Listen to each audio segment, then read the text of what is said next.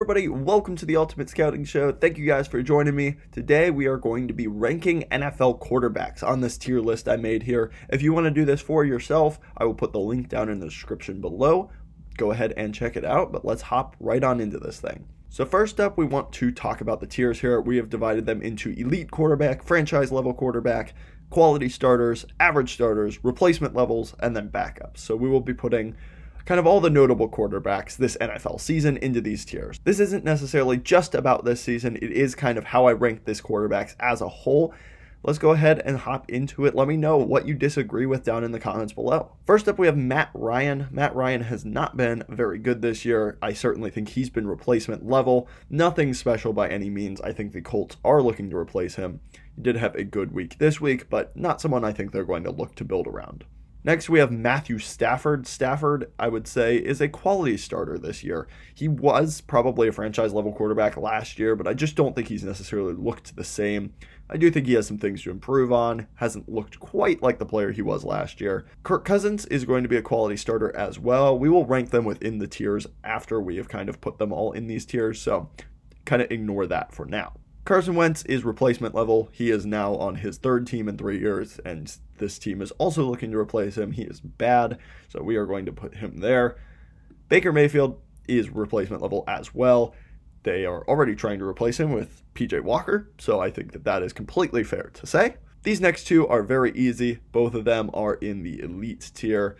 Just such good players. I mean, they have all the physical tools in the world. I'm pretty stingy with the elite tier. These may be the only two in that elite tier, but man, are they good. Next, we have Kenny Pickett. Pickett is kind of a tough one. He hasn't played a whole lot, but I wouldn't say that he's been very good this year. I'd say he's been a pretty average quarterback at this point. Still has a lot to improve on right now. Trey Lance is up next. I would put Trey Lance in the... this is a tough one just because we really haven't seen him play. I will put him in the replacement level for now just because I didn't love what I saw out of him, but I do think he can improve and get there. Zach Wilson, I'm going to put in the average tier. I think that he has the tools. I think he could be a good player, but he's got a lot to work on. Much like Kenny Pickett, we just need to see more of him. That's kind of going to be the same thing with Mac Jones. Bailey Zappi is a little bit harder. I don't necessarily think he is ridiculously capable. I am going to put him in the replacement level tier for now. So those New England quarterbacks can be hard to rank. I mean, it's all just kind of difficult at this point in that one little section there of guys that haven't really proven themselves much. So we'll just put them there for now. Tua is a tough one. I think he is pretty polarizing. I'm going to put him as a quality starter. I think he has looked much, much better this season, much improved from what he has been. I do think that the talent at wide receiver does help him out a lot, but throwing over the middle in time, he is really, really good at that. He is very accurate. I don't think he has the arm to make the downfield throws. I don't think he is, ridiculously physically talented, but I do think he is a quality NFL starter at this point. Teddy Bridgewater, his backup, I would say is just a backup at this point. Nothing really more than that. Derek Carr is tough. Before this season, I would have said he is a quality starter. Right now, I am going to put him in the average tier. I just don't think he's played particularly well this year. I am going to be relatively stingy with, some of these higher grading picks here. So I am going to put Carr in the average quarterback tier for now. I may move him up. We'll kind of see where things end up. Justin Herbert is a franchise-level quarterback. I think he's awesome. He has been playing hurt this year, but he's a really good player, and he deserves to be in that franchise tier there. Russell Wilson has not been very good this year. I would put him as an average quarterback this year. What a fall he has taken, but I just really don't think that he has shown that he is able to carry this team and really elevate the offense to where they need to be. I just don't think he's been a very good player and, pretty average, so we're going to put him in that tier there. Next up, we have Taylor Heineke. Heineke, I am going to throw in the backup tier. I like what he does. I think he is a fun backup, but he's just not someone that I would ever trust giving the keys of my offense to. Daniel Jones has been quite a surprise this year. He has been a pretty good average quarterback. So I think that he has taken care of the ball when he needed to. He's used his legs effectively. And we may bump some of these guys up or down a tier, just kind of depending on what we see at the end. But right now, I think that that is where Daniel Jones belongs. Lamar Jackson is a franchise-level quarterback. He can just do things that no other quarterback can do. He's been so awesome this year. at just, taking what the defense gives him, being able to run and make plays with his legs. He is definitely a franchise level quarterback. Jalen Hurts is another incredibly polarizing one. I think a lot of people coming into the year were really low on him. Some were incredibly high. Right now, I would say Jalen Hurts is a quality starter. I think that he has shown some really nice things this year, but I think the talent around him is really great as well. The offensive line is probably the best in the NFL. A.J. Brown has been a top 10 receiver easily. He's also got Devontae Smith, Dallas Goedert, just so many playmakers. So I think he's done a really good job, but I don't know that he has really proven that he is one of the absolute elite of the elite.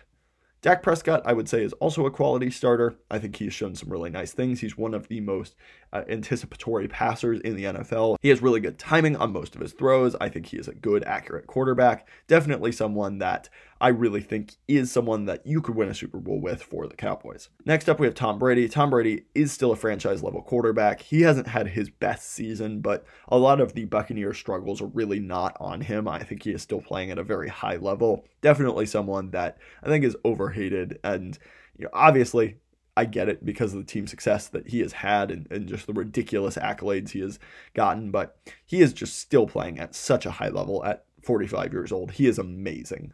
Next up, we have Marcus Mariota. He is replacement level. He might be the worst starting quarterback in the NFL from just a consistency basis. I like what he can do with his legs, but they really need to give Desmond Ridder a shot. I think he is just not someone that you can really build around. P.J. Walker is a backup quarterback. I like what he can do, but he is just not capable of starting on a consistent basis and really giving you a good output. Andy Dalton is a backup level quarterback. Actually, I'm going to put him in the replacement level tier. I don't think he has been absolutely atrocious this year. I think a lot of the weapons that they've had have been injured.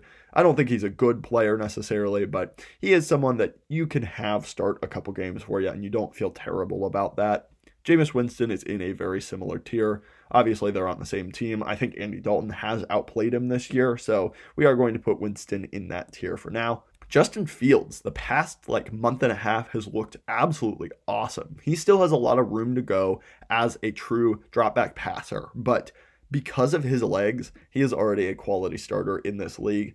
He is really, really dangerous with what he can do on the ground. He's had multiple games now of over 100 yards. He's broken off long runs. He has just done a lot with very little around him. I've been very impressed with him the past couple of weeks, and he looks like the best of the 2021 quarterback class right now. Aaron Rodgers is also one of those guys that hasn't necessarily had his best year. I would still say he is a quality starter at this point. I do think that you can blame him for some of the things that are going wrong in Green Bay, but right now, with the way he's playing, he's still playing like a quality starter. Jared Goff is someone that I do think is perhaps overhated a little bit. I think he is not necessarily a very good player, but he is someone that I think you could make a case that he is an average quarterback in this league. I don't think he is great, but if he's starting games for you, he's probably not the primary problem. I mean, the Lions have a lot of other issues.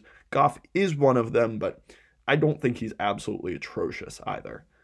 Jacoby Brissett has really kind of taken a big step back. I would say he is solidly just a backup quarterback at this point. He started the year pretty well, and I just think since then he really hasn't done much to really excite you. I do think that, he's done a decent job keeping things afloat where he can, and, he's really good in short yardage runs. The offense is really easy for him. I just don't think he's making a ton of plays where it needs to. I just think he is a backup quality level quarterback. Kyler Murray is someone I think is a quality starter in this league as well. He has some really nice moments. There are a lot of times that I think Cliff Kingsbury and his play calling hold him back.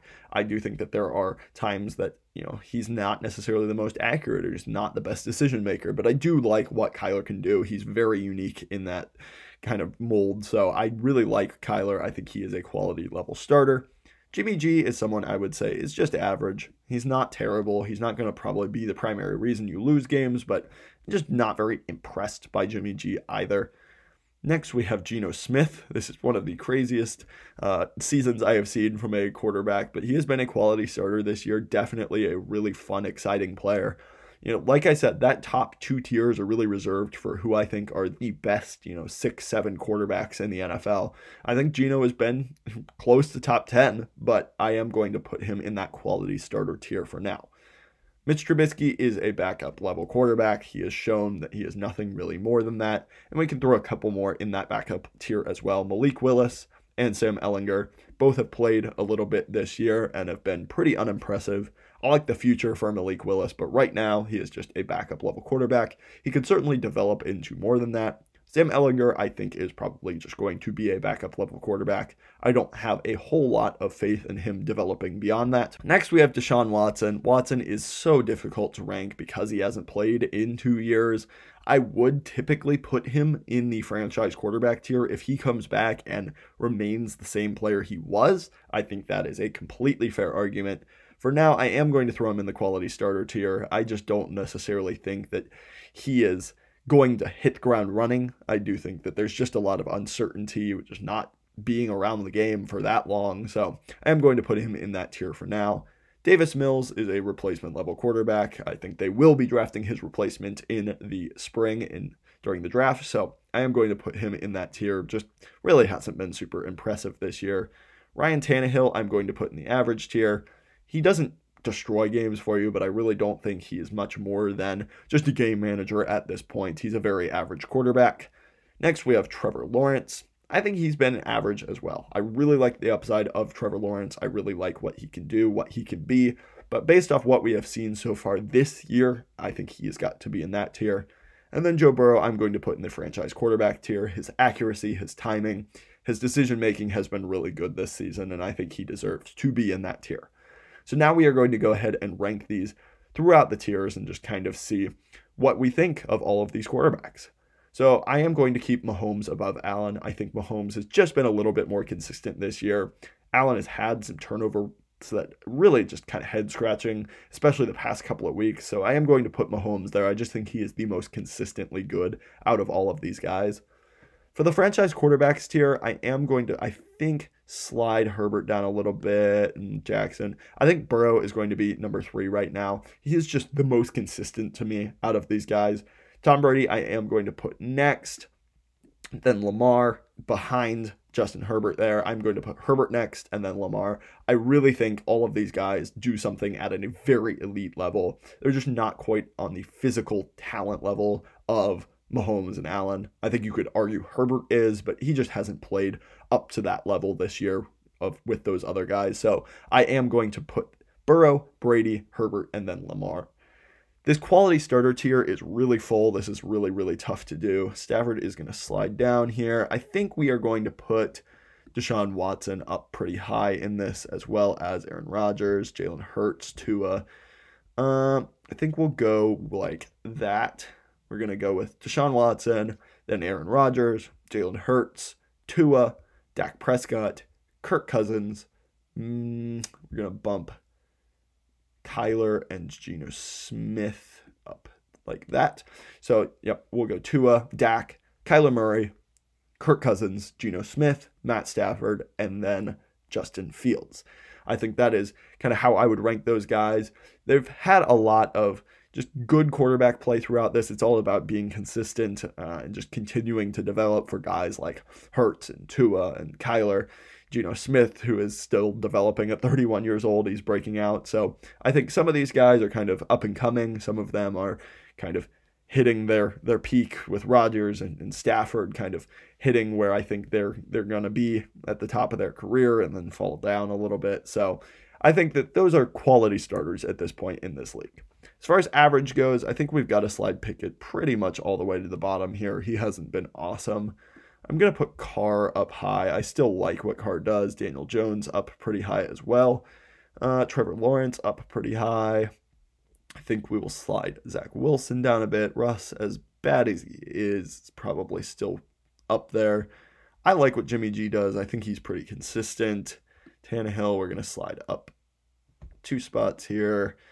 I think that's how I would rank it. Got Carr, Daniel Jones, Trevor Lawrence, Russell Wilson, Jimmy G, Ryan Tannehill, Mac Jones, Jared Goff, Zach Wilson, Kenny Pickett. I think that's how I would rank those guys. A lot of these guys are up and coming with lots of upside. You think Lawrence and Mac Jones, Zach Wilson, Kenny Pickett, all really young guys. And then you've kind of got some of your bridge quarterbacks where you've got, you know, Jimmy G, Ryan Tannehill, Jared Goff, guys that you don't necessarily expect to be at their situations long term, but can still give you good quarterback play. And then you've got Carr and Wilson, who I think expected to have much better seasons than this and aren't necessarily up on that tier anymore right now. For replacement level, this is a tough tier as well. A lot of these guys are just not playing very well or haven't played much this year. I think we'll throw Bailey Zappi up kind of high. I think Andy Dalton genuinely has been pretty decent as well. Matt Ryan has not. Davis Mills really hasn't been that bad either. I think we will do something like this. Jameis isn't that terrible. I think we'll go with that. Lance above him there. So I think we'll go with Andy Dalton and then Bailey Zappi, Carson Wentz, Jameis Winston, Trey Lance, and then Davis Mills, Matt Ryan, Marcus Mariota, and Baker Mayfield. All guys I think could start games for you, and you're not necessarily in a terrible place, but just not really guys that you're super excited about starting for you. Definitely looking to replace them in the future. I think pretty much all of these guys will not be playing for their teams, at least in a starting capacity next year. So that is why they're in the replacement level tier there. Next up in the backups, I think Jacoby Brissett has earned some respect there, as has Heineke. Bridgewater's pretty good as well. And then I think you could say Walker, Trubisky, Malik Willis, and Sam Ehlinger. That's probably a pretty fair order there.